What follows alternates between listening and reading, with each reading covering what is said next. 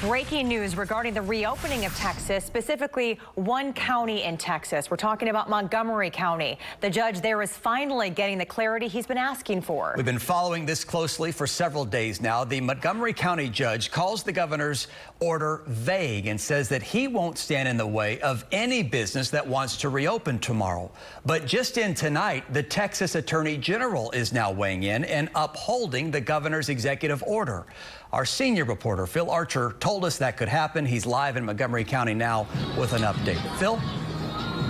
And the Attorney General's opinion means that close contact businesses like gyms and beauty parlors won't be allowed to open tomorrow. But here in Montgomery County, at least one of those businesses is already up and running, and the owner says he intends to keep his doors open. He says it's a matter of survival. In New Caney, it's business as usual at the Scarlet Barbell Club. Owner Quentin Bryan opened the doors Tuesday after hearing Judge Keogh announce he would defy the governor's order.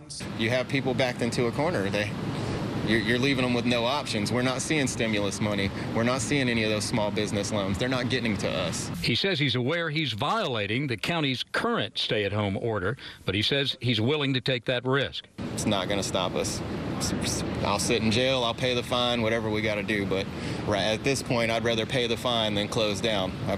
The fine is a drop in the hat compared to the bills that I have to pay. Mr. Bryan says social distancing is strictly enforced and that the machines are wiped down with sanitizer every 2 hours. And even though medical experts warn that opening some businesses too soon could reinvigorate the spread of the virus, Mr. Bryan says he has no choice. We have no other choice. It's not like we want to disobey the law, but at some point, enough is enough.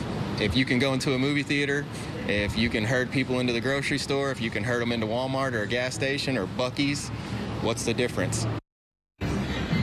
Earlier today, the Sheriff's Department told us they were awaiting the AG's order to begin enforcing the governor's executive order. At this point, it's not really clear what form that's going to take or when it's going to begin. County Judge Mark Keogh was unavailable for comment today.